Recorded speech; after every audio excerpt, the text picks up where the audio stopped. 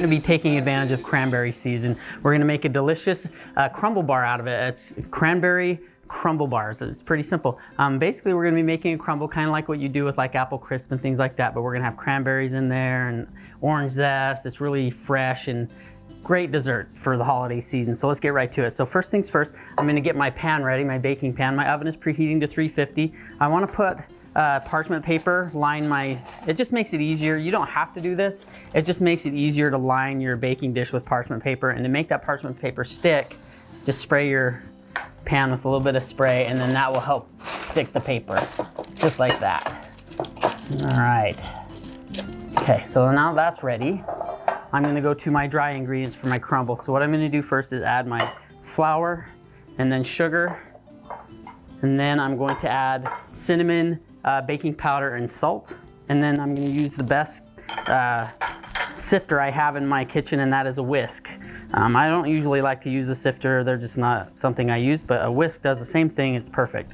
So go ahead and whisk that all together. Once it's together, normally when you make a crumble, you have to have cold butter that you're gonna add to it, and then you would take your butter that's cold and just cut it into little cubes.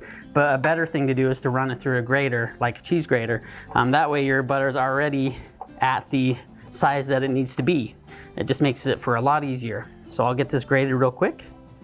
Okay, now that I've got my butter grated, then I'm just gonna work it into the flour mixture with my hands until it starts to form like small, like little pea shape size. So just mix it with your fingers is the best way to do this until you get that consistency of small peas.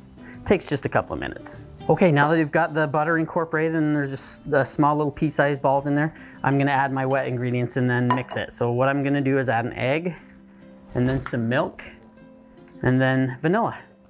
And then once I've got that in there, then I'm gonna use my hand mixer to kind of bring it together. This time we wanna bring it together to where it's almost like wet sand. So it's gonna take like a 1 or 2 minute with your hand mixer to get to that point. Okay, once we get the consistency of wet sand, then we're ready to go. What I'm gonna do now is take 2 cups of this. We're gonna reserve for topping. So some of this is gonna be for the crust on bottom, some of it's gonna be for the crust on top. So I'm gonna take 2 cups out and then pour the rest of that into my baking dish. And then once it's in there, then I'm just gonna use my hands just to press it down, and then this is gonna be the crust on the bottom. Works out pretty good. And if you can do the parchment paper, I would say do it, because it just makes the process so much easier. In the next segment, when I show you the finished product, you'll see just how easy it is. So let's see, I've got my crust done. The next segment, we're gonna work on the cranberry filling in the topping, get in the oven. We'll see you back in just a few.